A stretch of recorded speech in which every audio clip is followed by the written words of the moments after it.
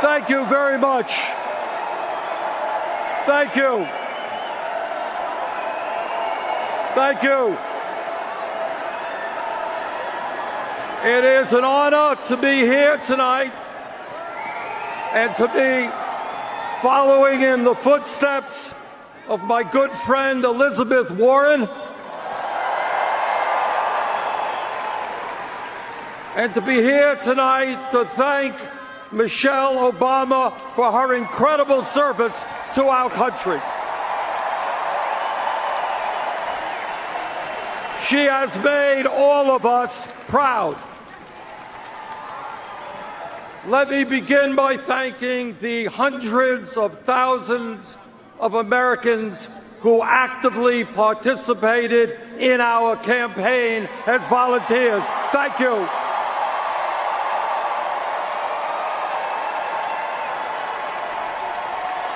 Let me thank the 2.5 million Americans who helped fund our campaign with an unprecedented 8 million individual campaign contributions.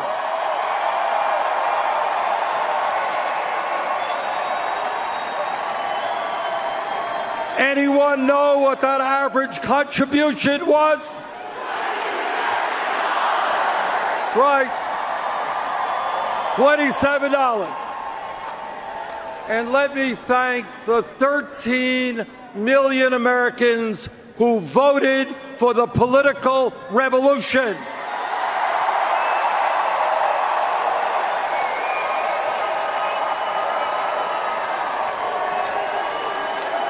Giving us the 1,846 pledged delegates here tonight.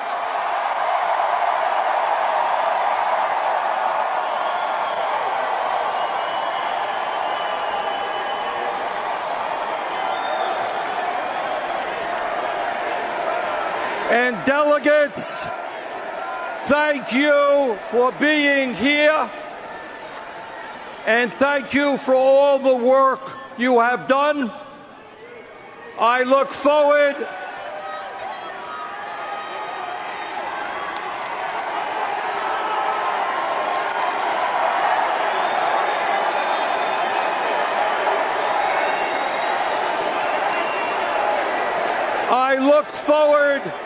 to your votes during the roll call tomorrow night.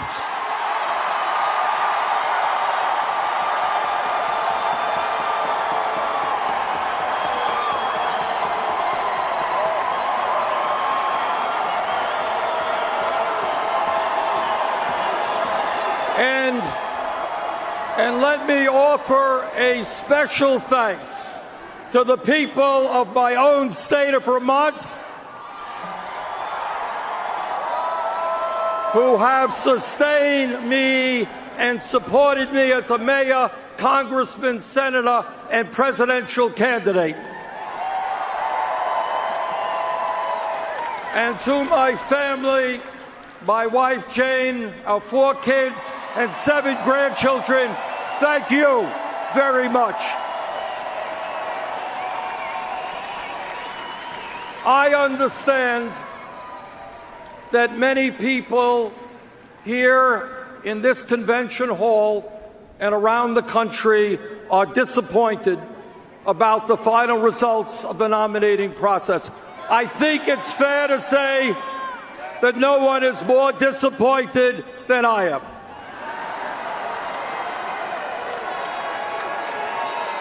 But to all of our supporters here and around the country, I hope you take enormous pride in the historical accomplishments we have achieved.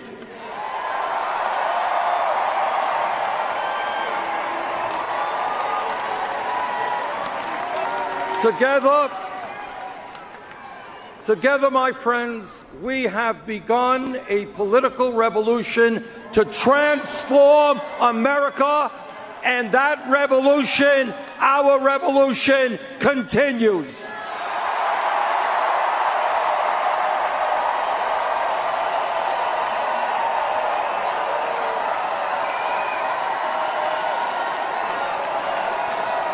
Election days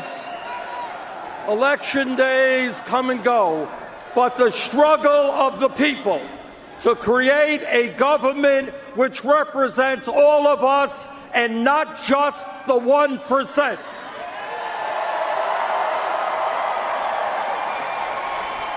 A government based on the principles of economic, social, racial, and environmental justice. That struggle continues.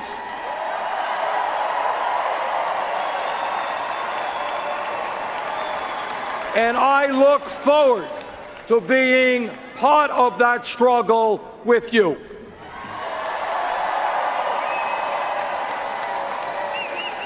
Let me be as clear as I can be.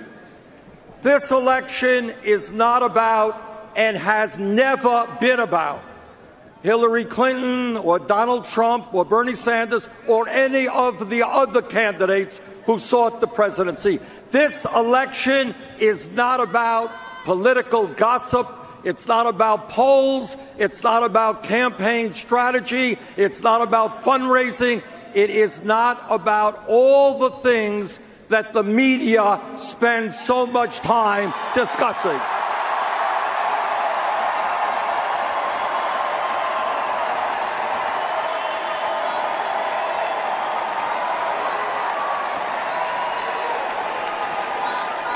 This election is about and must be about the needs of the American people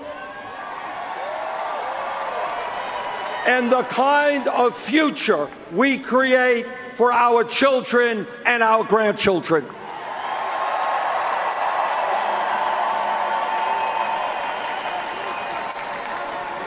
This election is about ending the 40-year decline of our middle class. The reality that 47 million men, women, and children today live in poverty. It is about understanding that if we do not transform our economy, our younger generation will likely have a lower standard of living than their parents. This election is about ending the grotesque level of income and wealth inequality in America today.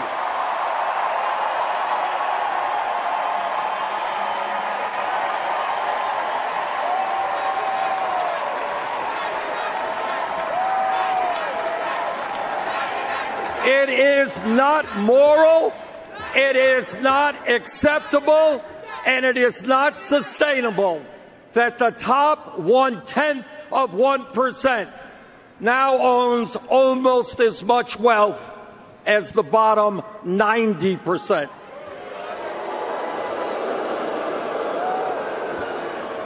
Or that the top 1% in recent years has earned 85% of all new income. That is unacceptable. That must change. This election is about remembering where we were 7.5 years ago when President Obama came into office after 8 years of Republican trickle-down economics.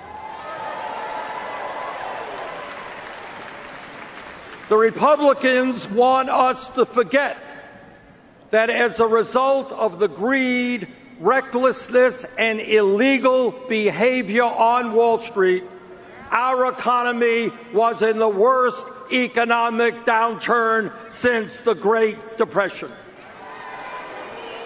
That's where we were. That is where we were. Some 800,000 people a month were losing their jobs. 800,000 people. We were running up a record-breaking deficit of $1.4 trillion.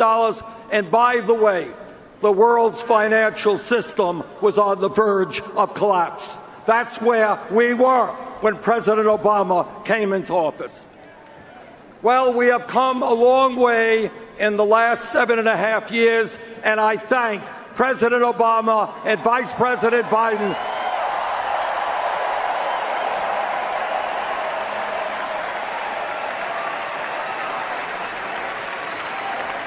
I thank them for their leadership in pulling us out of that terrible recession. Yes, we have made progress, but I think we can all agree that much, much more needs to be done.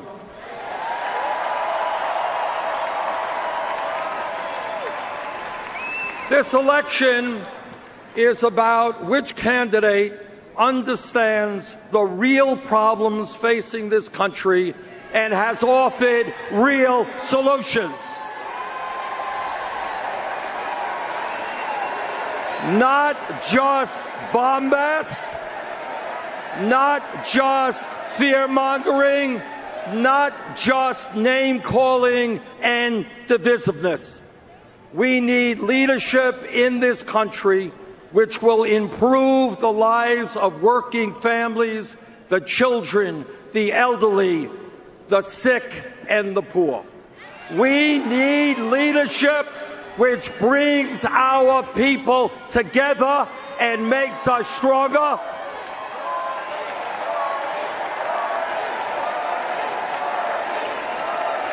Not leadership which insults Latinos and Mexicans, insults Muslims and women, African Americans and veterans, and seeks to divide us up. By these measures, any objective observer will conclude that based on her ideas and her leadership, Hillary Clinton must become the next President of the United States.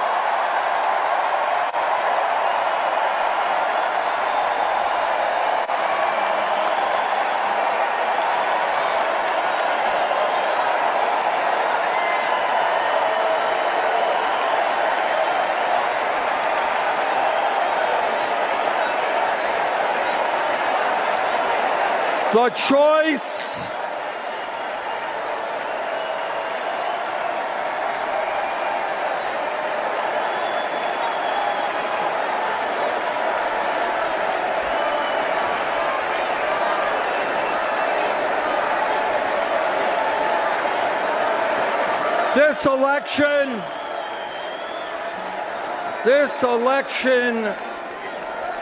This election is about a single mother, a single mom I saw in Nevada, who with tears in her eyes told me she was scared to death about the future because she and her daughter were not making it on the $10.45 an hour she was earning. This election is about that woman and the millions of other workers in this country who are struggling to survive on totally inadequate wages.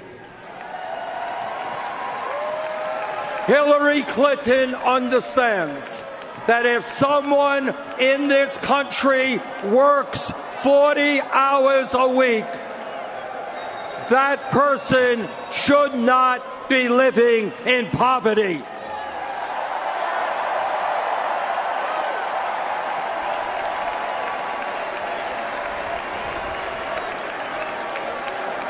She understands that we must raise the minimum wage to a living wage.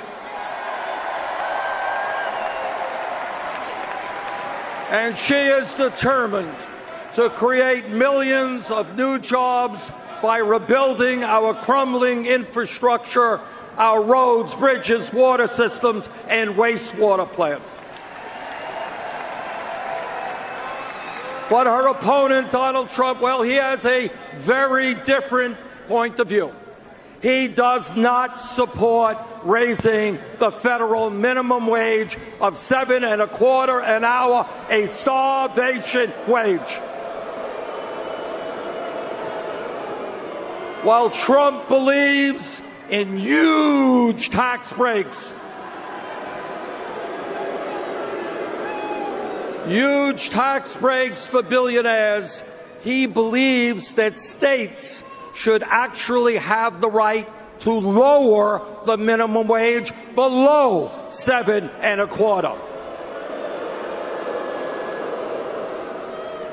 Brothers and sisters, this election is about overturning Citizens United.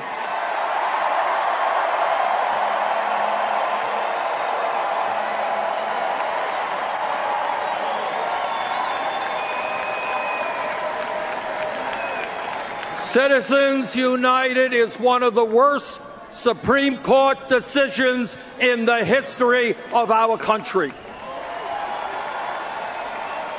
That decision allows the wealthiest people in America, like the billionaire Koch brothers, to spend hundreds of millions of dollars buying elections and in the process undermine American democracy. Hillary Clinton will nominate justices to the Supreme Court who are prepared to overturn Citizens United.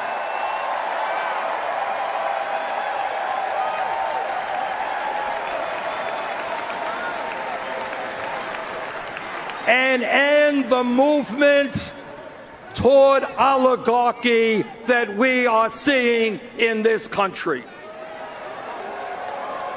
Her Supreme Court appointments will also defend a woman's right to choose,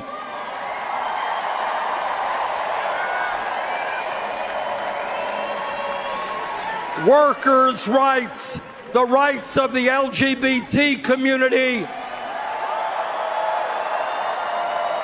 the needs of minorities and immigrants, and the government's ability to protect our environment. If you don't believe that this election is important, if you think you can sit it out, take a moment to think about the Supreme Court justices that Donald Trump would nominate.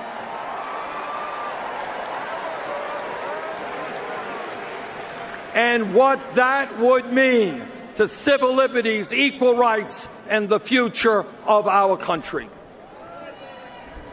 This election is about the thousands of young people I have met all over this country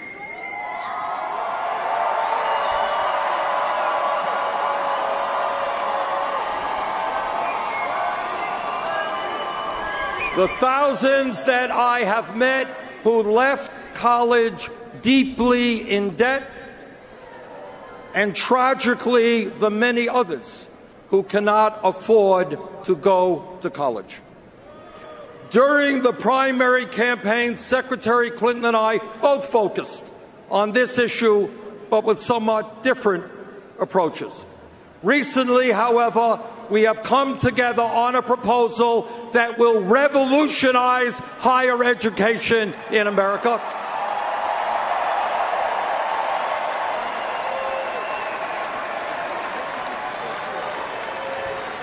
It will guarantee that the children of any family in this country with an annual income of $125,000 a year or less, 83% of our population will be able to go to a public college or university tuition free.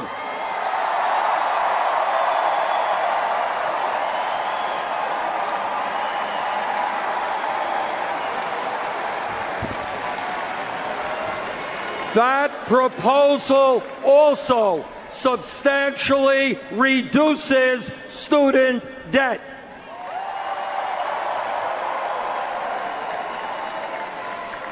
This election is about climate change, the great environmental crisis facing our planet,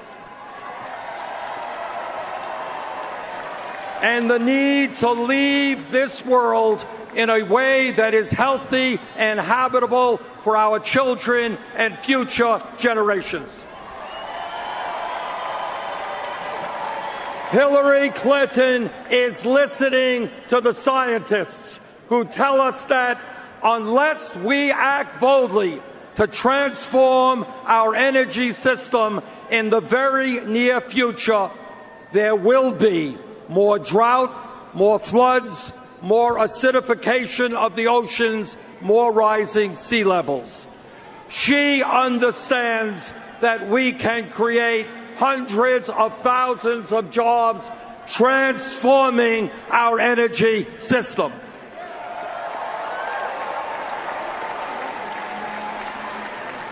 Donald Trump, well, like most Republicans, he chooses to reject science. He believes that climate change is a hoax, no need to address it. Hillary Clinton understands that a president's job is to worry about future generations, not the profits of the fossil fuel industry.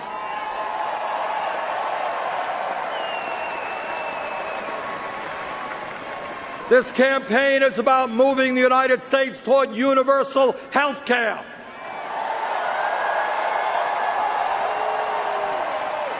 And reducing the number of people who are uninsured or underinsured. Hillary Clinton wants to see that all Americans have the right to choose a public option in their health care exchange.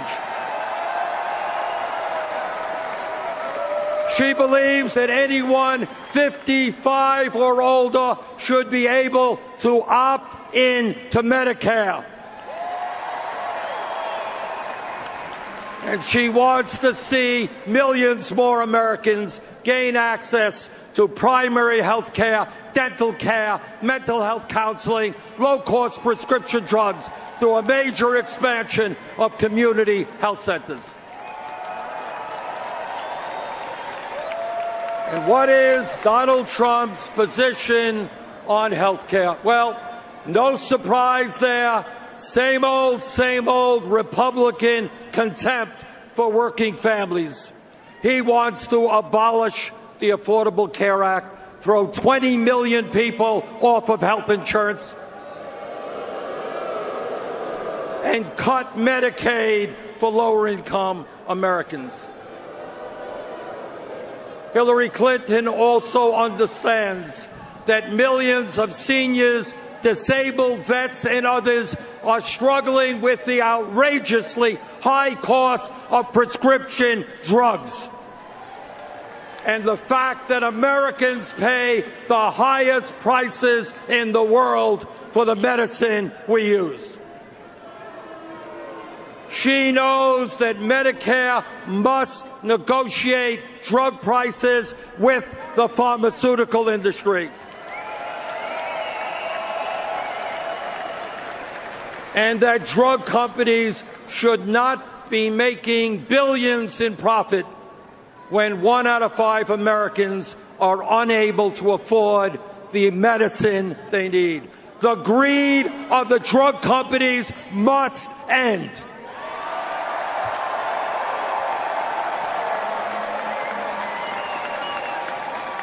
This election is about the leadership we need to pass comprehensive immigration reform and repair a broken criminal justice system.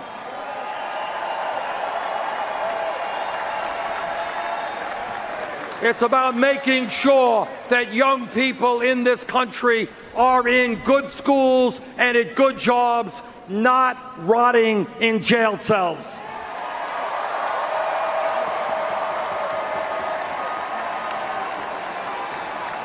Hillary Clinton understands that we have to invest in education and jobs for our young people, not more jails or incarceration.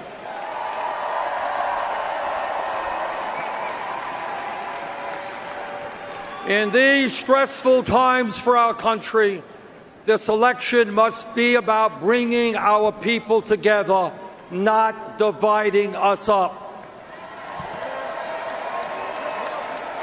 While Donald Trump is busy insulting one group after another, Hillary Clinton understands that our diversity is one of our greatest strengths.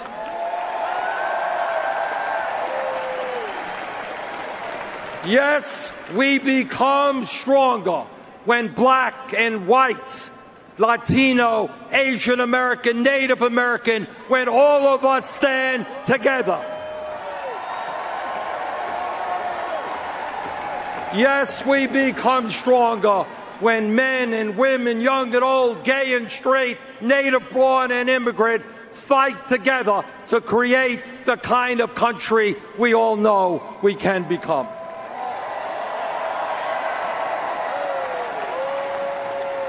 It is no secret that Hillary Clinton and I disagree on a number of issues. That is what this campaign has been about. That is what democracy is about.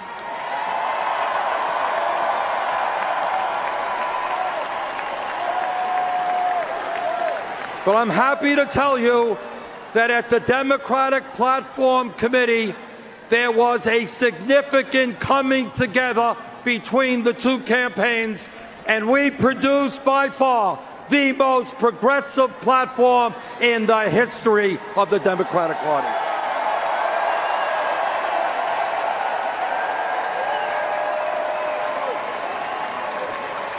Among many, many other strong provisions, the Democratic Party now calls for breaking up the major financial institutions on Wall Street,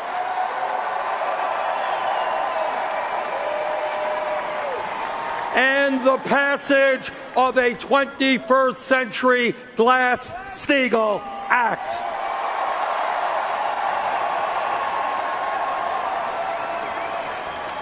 It also calls for strong opposition to job-killing trade agreements like the TPP.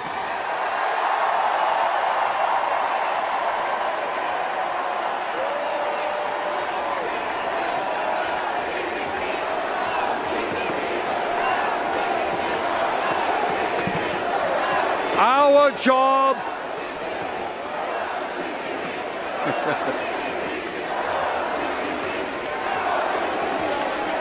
right. We have got to make sure that TPP does not get to the floor of the Congress in the lame duck session.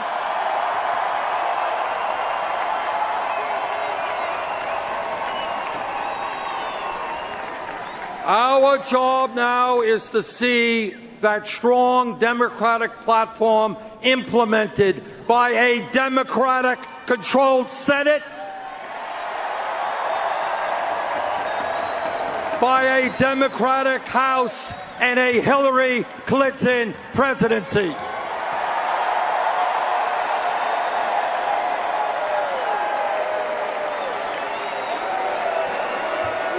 And I am going to do all that I can to make that happen.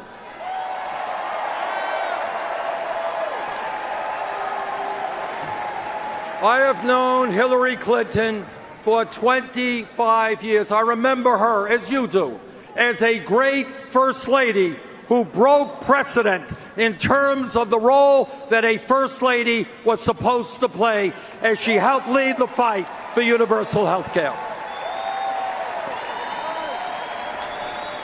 I served with her in the United States Senate and know her as a fierce advocate for the rights of children, for women, and for the disabled. Hillary Clinton will make an outstanding president, and I am proud to stand with her tonight. Thank you all very much.